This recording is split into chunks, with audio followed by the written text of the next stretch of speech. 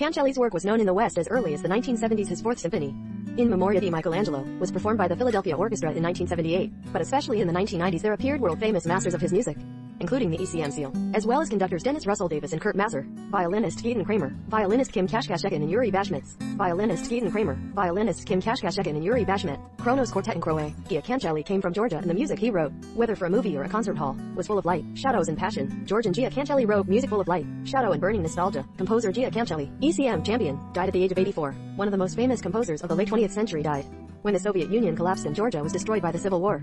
Kancheli moved to Europe, first to Berlin, then to Antwerp, where he became a permanent composer of the current Antwerp Symphony Orchestra.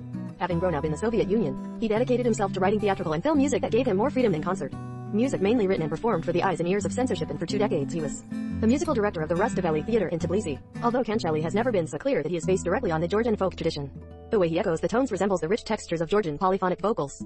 Georgian composer Giya Kancheli in an undated photograph. Kancheli's death was declared his by an old ECM label. His son, Sandro Kancheli, told NPR that his father suffered from heart failure for a long time when his music went west. Kancheli also went west. Kancheli died on Wednesday at 84, but Kancheli's beloved Georgia has always been close to her composer's imagination. Kancheli was born in August in Tbilisi and died on Wednesday at the age of 84 in his native city, Tbilisi, the capital of Georgia.